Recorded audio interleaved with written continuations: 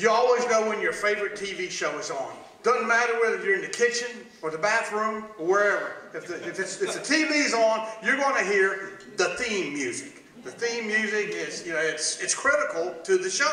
I mean, you know it. And so we're going to play music that was written back in 1960 for a series that started in 1960, and it has become iconic, both the show and the music. You'll know it immediately. You'll figure it out in just a second. But it's about a time in our country's history when things were more simple. They didn't go so fast, and people were much more friendly. It's about a small town that was portrayed to be a small town in North Carolina. The sheriff didn't even carry a gun.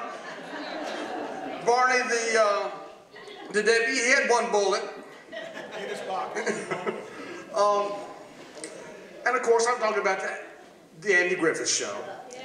Well, Gerald Pope has a saying. My kids say all the time, my dad has this saying. He has this saying, he has this saying. I have a saying that says there are three things in life you don't mess with.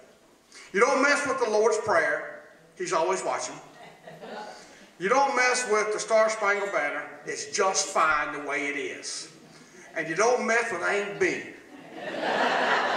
Now, we have not messed with Aunt B, but we did take the Fishin song, the song to the Andy Griffith Show, and we did do something to it, because this is the big band program, and while it was written in 1960 when there were some big bands still thriving, this wasn't one of their songs. So we took this song to one of our favorite arrangers and said, hey man, we love this song, everybody loves this song, we need it to fit this venue. And so I asked him, or somebody asked him, so can you please make this song, arrange it, rearrange it so that it fits on a Count Basie set list.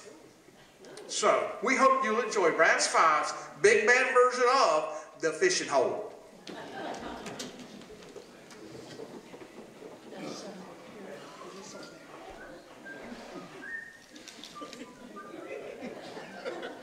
Oh, it doesn't start that way, does it?